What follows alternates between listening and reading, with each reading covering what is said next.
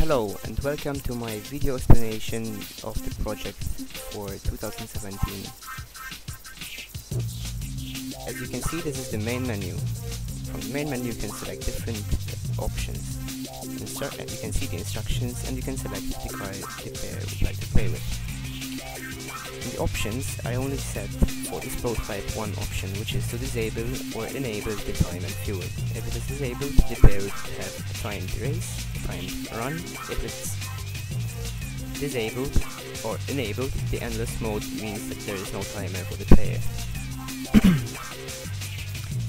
Over the top right corner you can see that there is a shop button, but the front end of the shop is not yet implemented. In the top right corner you can see that there is the currency here, so that means that the business logic of the shop is working, credits is working. I just have to do the front end of the shop and make it a bit more interactable. For now, the player can just select a car for free. In this video demonstration I will be using Mustang for this run. This is the instructions where the player is explained all of the controls. There is the fuel, which is obviously good, and it increases the timer left for the player. And the barriers, obviously the player will lose, or vehicles will crash. With near misses you can get an extra 250 points and also increase the time left, which makes it easier for the player. If the timer runs out, obviously the player will lose as well. Also, the near misses can be combined together. If the player does more than one near miss within 5 seconds, the player will have a combo which increases the score being rewarded and increases the time being rewarded. The player can use the other left or right button, or A or D to control, or if one wishes, the player can also use an Xbox controller or a PlayStation 4 controller.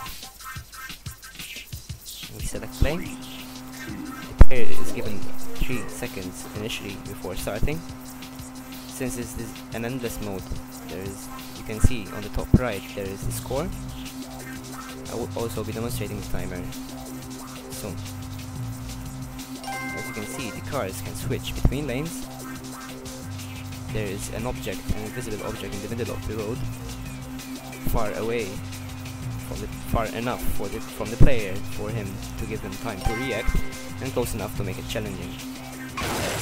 Okay, so let's go to main menu and do timer mode. Once again, the player is given 3 seconds initially, and now on the top left corner you can see that there is a timer. As I previously mentioned, the timer will increase if I perform a near miss or collect fuel. So now I will demonstrate the combo. The player is shown that he has done a combo, and also he has 5 seconds to perform another near miss for the combo to continue. Now there is going to be a huge crash. Okay, so cars have a script attached to them which makes them switch lanes and interact with the user. The switching of lanes is performed at a random. There is a 1 or 0 random value, so that's a 50% chance that the car will switch lane upon hitting the invisible object. And if that's basically, if the car should switch lane, the car will switch the lane or move slightly to the left or right depending on which is the closest left barrier or right barrier. There is an algorithm which detects which is the furthest away from the car, and it decides on a side for the car to go. And also it calculates the distance between the car and the wall and the barrier, and the car moves from the current position with a minimum of a small difference. So if it has to move, it has to move. I think there's a bug there. Okay. The car moves to the left or right in a random distance between the car current position or the barrier. Okay, so now I will explain how the cars are instantiated. Okay. The cars are instantiated from an invisible object across the other side of the road. Basically, this object instantiates, which means creates both the cars and the buildings at a random timer. As the game gets harder, as the player goes deeper into the run, the cars and buildings are instantiated more frequently to make it seem as if the player is going actually faster and there are more cars, making it harder. Okay, I lost because it was a timed mode and the timer ran out. Okay. When the cars or buildings get outside of the timer,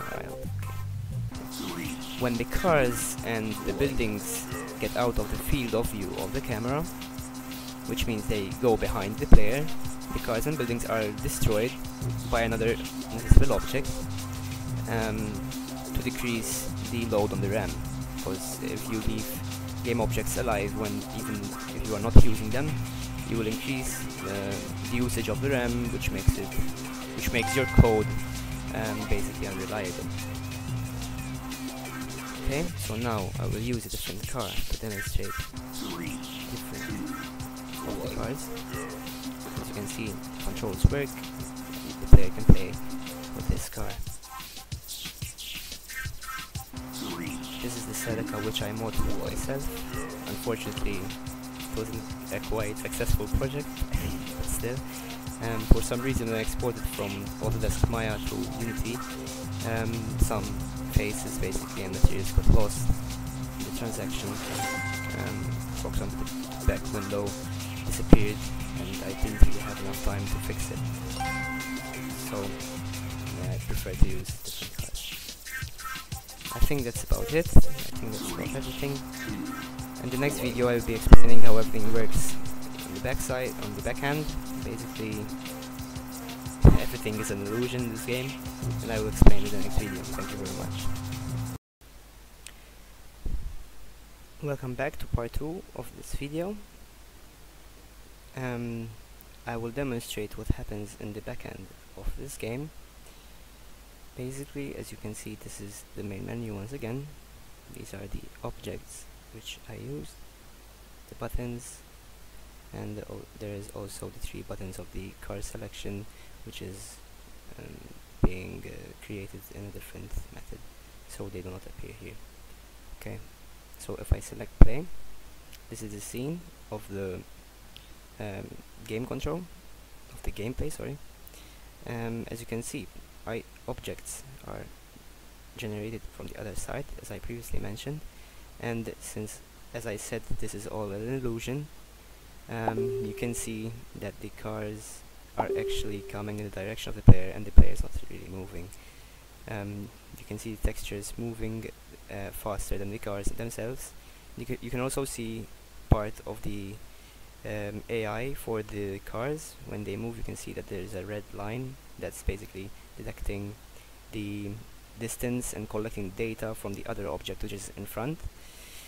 That could have been implemented using different techniques, such as using a collider for the cars, which is bigger than the car itself, and setting it as a trigger, collecting data about the other object, which basically I think could have been a bit better in a way, since it will be a square collider.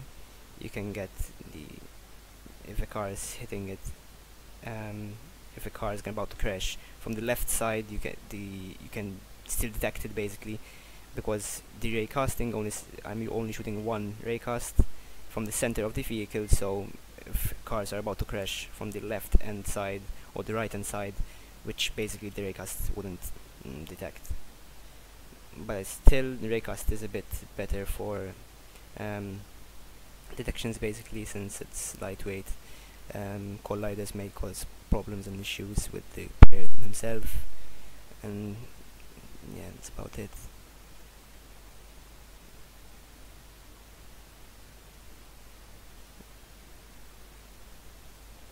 As you can see, objects, sorry, time ran out. As you can see, objects are destroyed when they hit that long basically trash can. I will show you now. As I previously stated, it will decrease the load on the RAM. Everything is destroyed when it hits the trash to decrease the load on the RAM.